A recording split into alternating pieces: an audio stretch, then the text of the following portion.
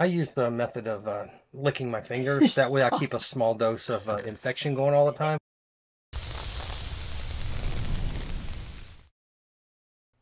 Hi again. My name is Rebel and I'm the Rebel Reseller, and today we're doing another haul video. Basically because I'm tired of staring at my one touches and I want something else to list just to get a little bit motivated before I go back to my one touches. So what you're telling me is that you are not sticking with the target, the goal. No, I need some cute stuff. That's what you got me for. And then I'll get back to the one touches. Y'all, I can't even get past the pile that kind of accumulates on the side of me because it has a spot that needs cleaned, or it needs tested, or it's blah, or it's a small and I don't want to deal with smalls, and it just kind of accumulates over here by me where I'm working over there. So I was like, let's just do a real quick video. That way I can get, you know, some of my favorites out of this stuff to get listed. And then I promise I'll get back to the one touches. I'm also starting to do some of the smalls, which are, I'm having a hard time figuring out a system because I'm logging everything in like I normally do.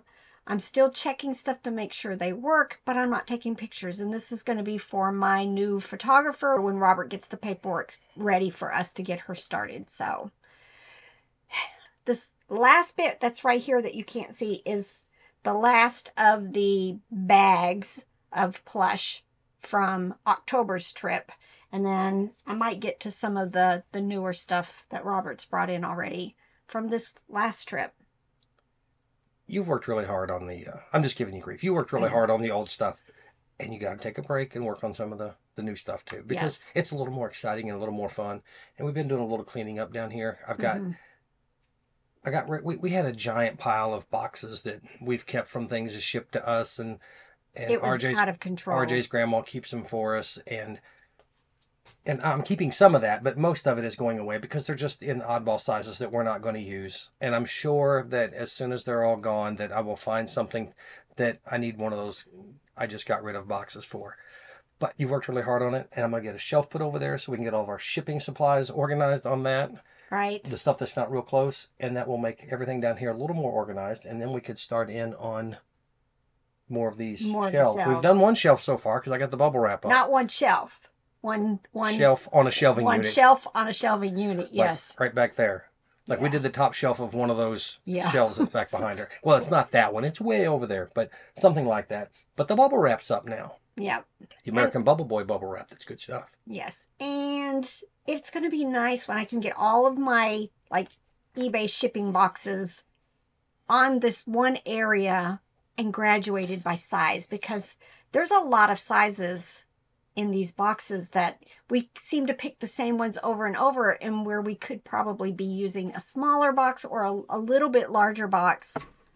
And I forget that I have them because they're stashed all over the place. One of the things we need a box that's the size of a textbook, because we ship not a lot of that, but when we do, our homeschool books, it's a pain because we don't have a good box for it, and it's always 99.9% of the time going media mail, so I can't use a priority box.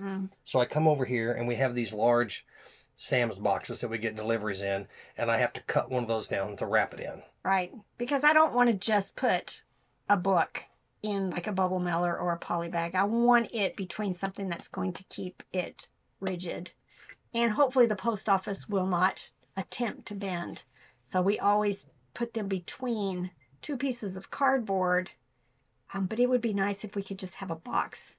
Just throw it in and be done. Yep. Because it's time. Time is money, right? It is. Time is money. Time is money. All right, let me show you a few things. Look, I already have one. See right there. So this one will go on eBay, but I have to pick up the vintage Fisher Price. These are very interesting.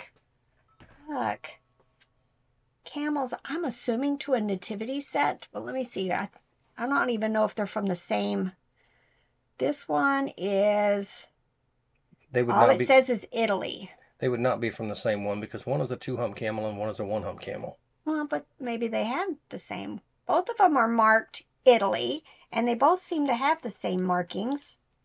So, I don't know, but they're the, not the resin, more like vinyl. So, I don't know. I'm hoping at least $15, $20 for the two of them. All right, this, oh, how cute. I thought I picked up two things. Wait, time out. I had to look. The dromedary camel has 1 hump and the Bactrian camel has 2 humps. They store fat in these humps, which later can be used as an energy source. So they're 2 different types of camels. Right, but they could have came from the same nativity set, is what I said. I don't know. But they both say they have the same markings on the bottom. But it's just odd that one's painted and one's not. And I always thought that they came from different parts of the world. I don't know. Like the 2-hump camels, the back. One's from Africa and one's from... I thought the Bactrian camels came from one part of the world and the dromedary camels came from another part of the world. Oh, you sound so smart. I know. I sound much smarter now than saying 1-hump, 2-hump. I don't know. I'll probably list them separate anyway. This is Applause, Curious George. He might have had pajamas on. I don't know because it's got a little line all the way around. And then it looks like this little teddy bear monkey was attached and no longer is. Probably going to still be bread and butter. Walmart, of course. I love picking up the older Walmart. It's got the older tag. Probably bread and butter. Wild Republic has its little paper tag. It's going to be bread and butter.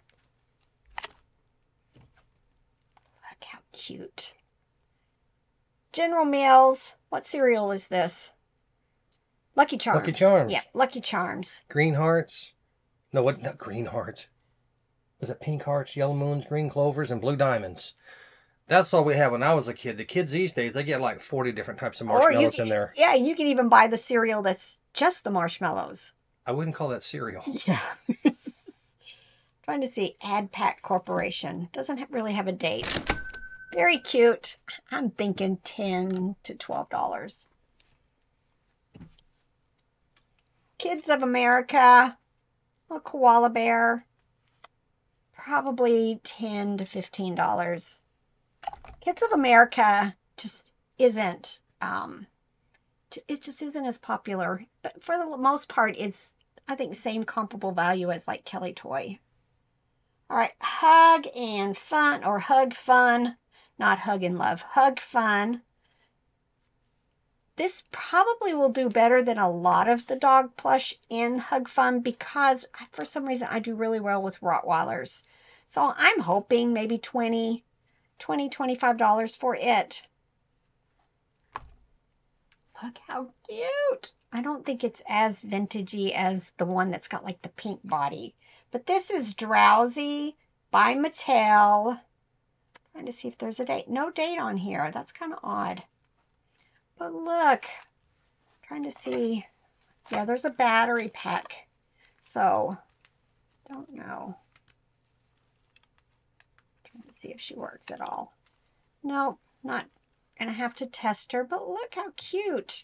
I don't know, I'm hoping maybe 15 plus for her.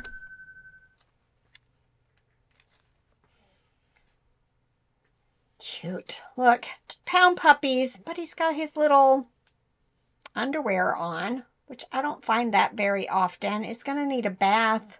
I usually list these like $10 to $12. It might be a little bit more because it has the underwear. This is Petting Zoo. Look how cute. She's got eyelashes. Don't see anything. Which makes me remember a comment or a Facebook post. Not every plush has a name. Not every manufacturer names their plush. There are certain ones, like Russ does a whole lot of naming of their plush. Of course, Ty. But to say that this is a specific name of a plush, don't get caught up in the details sometimes. Like Petting Zoo, I do not think gave names. This is just going to be a cute little white seal. I'll do like blue, glitter eyes, black bow, those types of keywords. But don't get hung up on some of the details. If it's not on the tag, I don't stress about it, because somebody who's looking for this Petting Zoo seal, even if it had a name, probably doesn't remember the name and is just going to be looking for basic keywords. So don't get caught up in the details. Time is money. Just get it listed. And time is time for me to look up things about camels. I had to look. Okay. And? Dromedaries come from the deserts of West Asia, the Arabian Peninsula, and Africa. Bactrian camels come from Central and East Asia. Now, if you want to appear smart to know your camels apart and to know which one has 2 humps and which one has 1, if you lay the letter B over on its side, it has 2 humps on it. That's the Bactrian that has 2 humps, and the dromedary would just have 1 hump for the D. So now you can appear extra smart when conversing camels with your friends. Okay. Will I remember? No. At first, I thought when I saw his eyes that he was IKEA, but he's not. He's Kohl's Care. Cute little dinosaur. Probably going to be bread and butter. If I have another Kohl's dinosaur, I may go ahead and add him to it. Nanco, but y'all, I pick up Nanco even though it's just really not the greatest quality, because look, purple spider. I pick up a lot of character toys that are Nanco, and I think recently I found a really nice quality plush that was Nanco. So a lot of times it catches my attention on the item itself, and then the brand sometimes, you know, would make me decide whether I'm going to pick it up or not. Oh, I don't know what you are. Oh, look. It says Pink Parade. I've got something else that's in that brand. 2007 Pink Parade. That's it. Very cute. Pink frosted is what I'll use. Plush. Had to grab it. His little shoes coming loose right there, but at least it's not gone. I'm pretty sure this, yeah, Russ, Troll Dolls. It's probably the newer me of picking stuff up. This last trip wouldn't have grabbed this just because it's dirty. And I have found sometimes when I try to wash these in the washing machine, the whole hair comes off because it's just glued on there. And then you have this concaved head. So I don't know. I haven't decided what I'll do with it. Got an outfit. This is Bananas in Pajamas, number 2. I'm thinking maybe $10 to $15 as a replacement. Bananas in Pajamas is really hard to find anymore. Maybe it might be even more.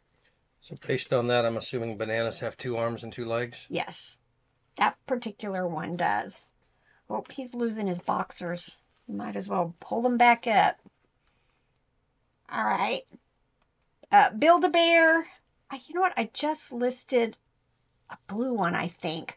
Depending on value of each one of them, I may go ahead and just make a lot of 2, because I think I could still fit 2 of these in a large priority box. Lovies. This one is Kelly Toy, Knit Elephant, Gray.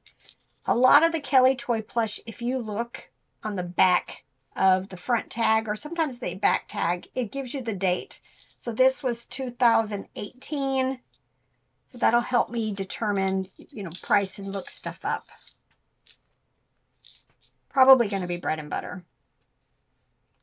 Center of Endangered something. Oh, Endangered Wolf Center. There we go. Is that a wolf? There's actually, west of St. Louis, they do have an endangered wolf center there. That's probably where it's from, but it is actually Wish Pets, and his name is Mark. I think they have red wolves there. Sorry. Oh, yeah, Wish Pets is one of the ones that they almost always have a name. There. For their plush. Look.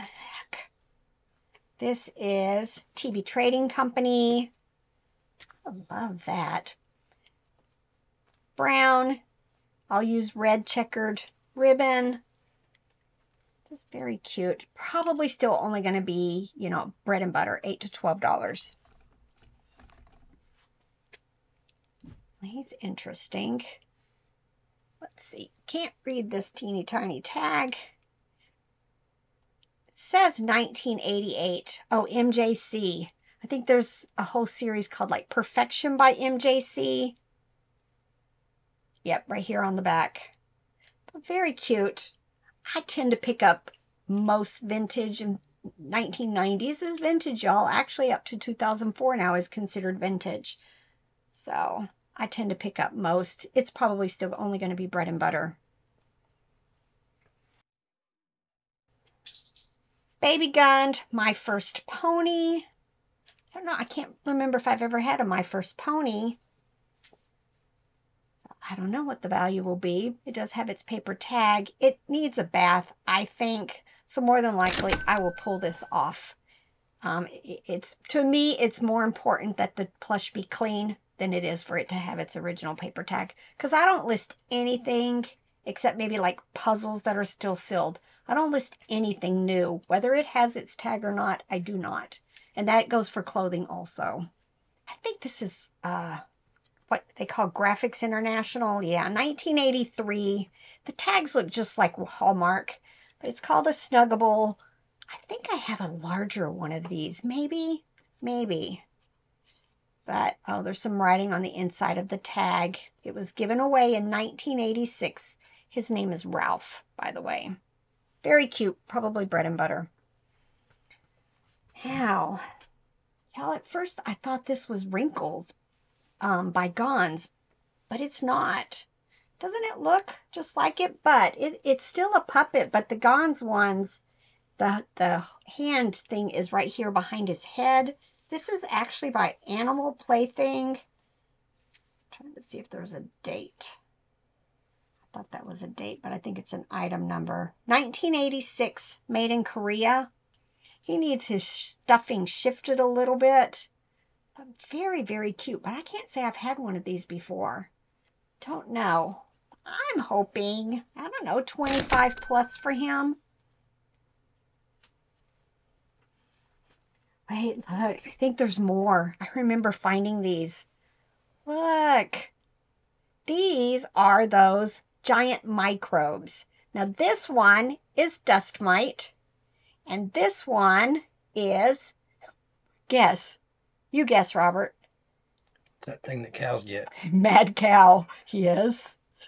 So very cute. I always list these separately because there are collectors for these.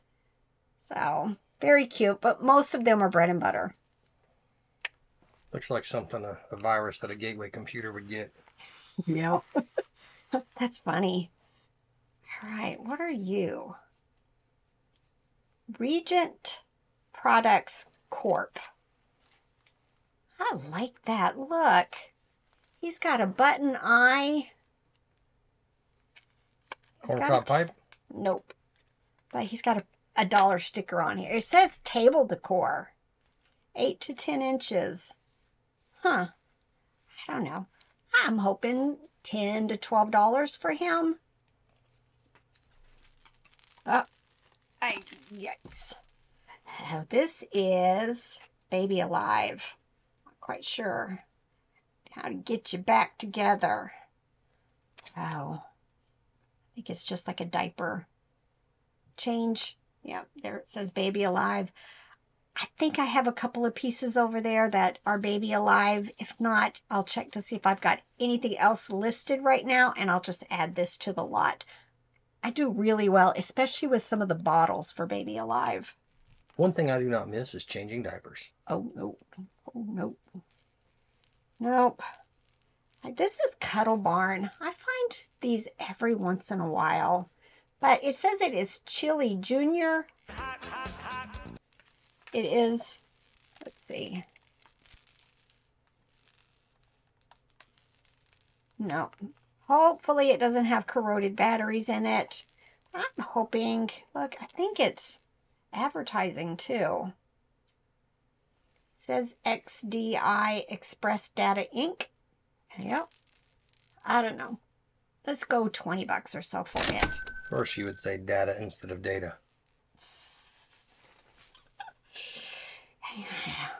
This is the end of the Squishmallows. There are some still floating around here. I think I just actually listed like a set of 2. That's going to be my philosophy with these, is I'm going to make small lots of them and hopefully get them moving. But I do not plan on picking up Squishmallows anymore unless they're worth quite a bit of money, because they are such long tail. We picked up a couple this last time, didn't we? I don't remember. But they were different. They weren't the normal thing like that. One of them was kind of tall, and yeah, and this one may not even come clean. They're hard to get clean also. For some reason, this fabric does not want to clean easily. All right, couple of smalls. This is one of those, says Hot Wheels. I call them like the Monster Jams. A lot of them have names. I'll do Google Lens to figure out who it is. But a lot of times these just by themselves are like $8 to $12. Little people.